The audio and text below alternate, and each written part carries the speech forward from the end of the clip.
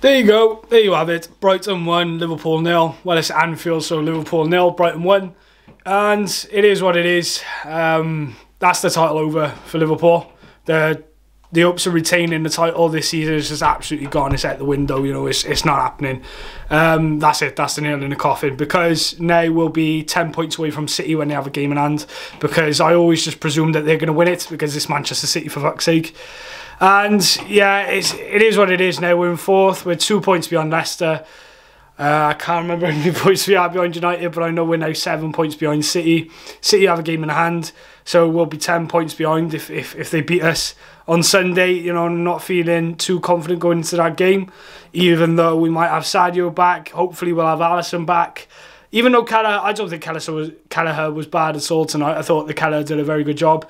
But we'll have Alisson back. Hopefully we'll have Sadio back. Hopefully Diogo's in contention as well.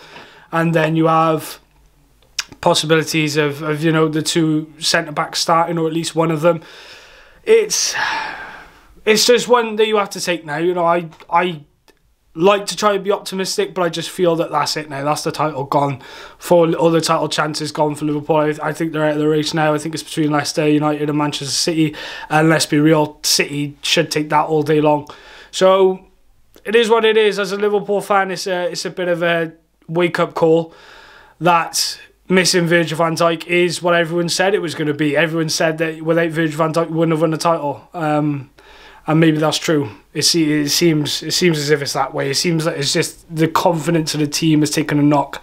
That winning mentality and the mentality fucking monsters, you know, that Jurgen labelled us as, is just gone. It's out now. We've lost the will to win games and the way of winning it. But congratulations to Brighton. Can't take it away from them. Brilliant performance from them. Yes, the goal was a bit of luck, but you got to make your own luck, and it is what it is. The boys had lots of time to respond, lots of time to get a goal. There's no excuses. We have to just take our licks. It is what it is. Obviously, still a proud Liverpool supporter. I don't give a fuck what anyone says. You know, people can go in the comments, ha ha ha. I really, really don't care. It's fine. I'm still going to support Liverpool anyway.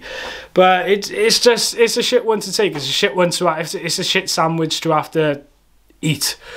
But we have to. We have to take our losses. That's just the way in life. You know, don't watch football if you're going to be a sore loser about it, you know. Unless, you know, something happens like David Luiz last night, and then, you know, the fiasco in the other game as well. Unless something like that happens, feel aggrieved. You know, go and rant, go and rave. But what's the point in watching a team sport and then ranting and raving when your team doesn't perform well? You know, if you deserve to lose, you deserve to lose, whether you're a fan of that team or not.